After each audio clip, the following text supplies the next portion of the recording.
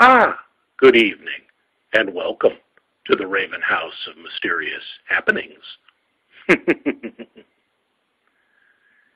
In tonight's comic book review, we are going to meet a professional thief who takes on a very interesting job. He has to enter a haunted mansion, locate a ghost, and steal it for his client's unusual collection.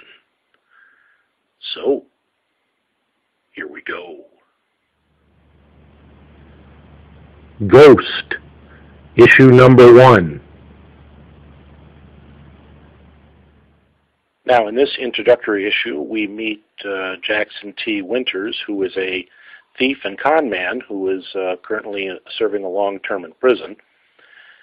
There is a jailbreak, and Winters finds himself suddenly out of prison and in the home of a wealthy man named Marcus. Marcus has a great collection of supernatural artifacts, but he has a proposition for Mr. Winters.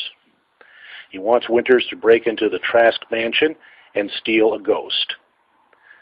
Well, of course, Winters thinks that Marcus is crazy, but the money is just too good not to take the job.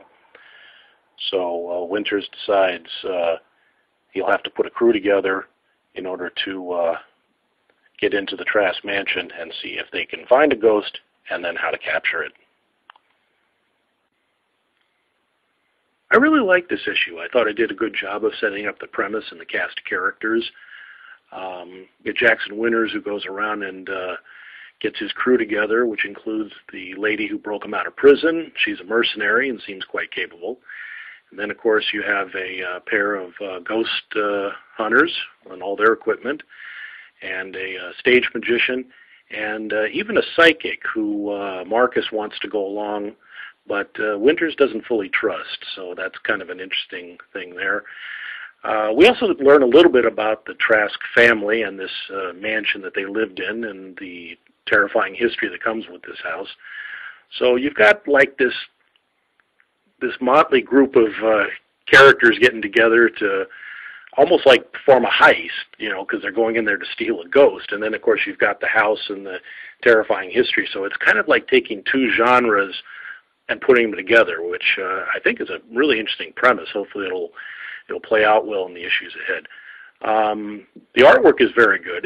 It hits kind of a creepy tone and some spooky stuff that's really necessary. And when this cast of characters actually gets to the mansion and they go in, something happens right off the bat, and I'm thinking, oh my gosh, I got to pick up the second issue just to find out what's going to happen.